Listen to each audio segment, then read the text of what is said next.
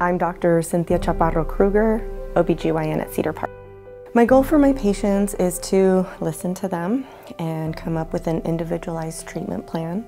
I would like for my patients to feel that they are being heard and that they feel that I've answered all of their questions.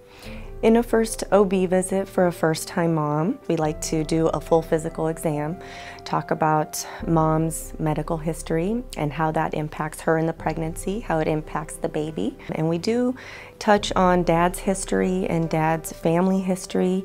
So we do like dad to come to that first OB visit. Sometimes dads do have questions about how their medical problems impact the pregnancy and their baby.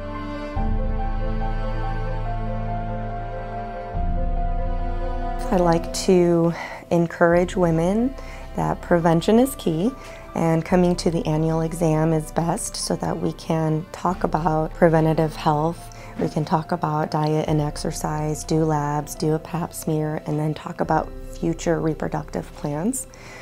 I love being a doctor because I enjoy helping women through their various stages of life and being able to be part of their many happy moments.